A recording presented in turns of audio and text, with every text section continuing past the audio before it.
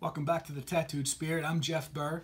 We're on to talking about the Eight of Wands. If wands, as you know, because I keep repeating these things on purpose, if wands are your activities and your doings, and you see these wands, this position right side up coming to an end, it is safe to infer, it is safe to deduct that your activities, your projects, those things that you've been working on, things that you're hoping to accomplish are coming to an end. If you find it reversed, if it presents to you like this, that means there's a continuance of these activities that you happen to be inquiring about, depending on your reading, depending on what you're hoping to find some inspiration of. Other cards will be able to show you if you're thinking something that can keep on this process going.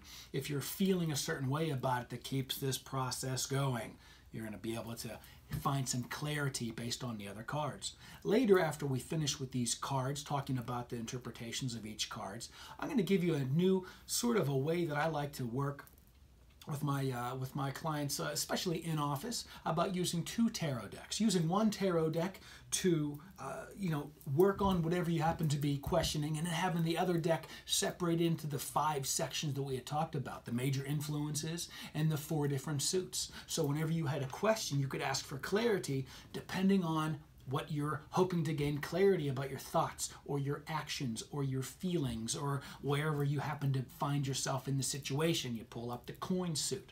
So this is going to be a very short talk because this is such a straightforward card. I almost find myself just babbling for no reason. This is for a good reason. When I do a lot of tarot, straight up tarot readings, oftentimes questions about romance and relationships come up. This card has a strong relationship influence. It's about when you see it right side up, that just means relationships. This is like it's like Cupid's arrows. You can think about this card like the arrows of Cupid. If it sees like this, you can kind of see the tip of the arrow. That means that it's just the relationships are taking next steps, that it's progressing nicely, that there's a new upping of the game. The next stages of the relationships are coming and coming at a healthy pace for you.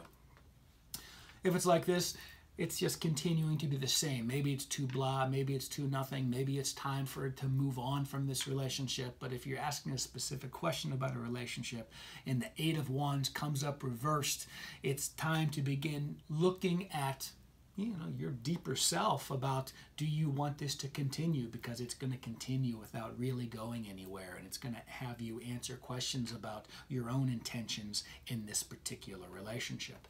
So it's an easy card, and it speaks to you. It'll speak to you now a lot more than ever. It's wands, it's active, it's coming to an end, it's completion, projects, stopping. And then you can literally see they just keep on going. All right, so easy enough. 9.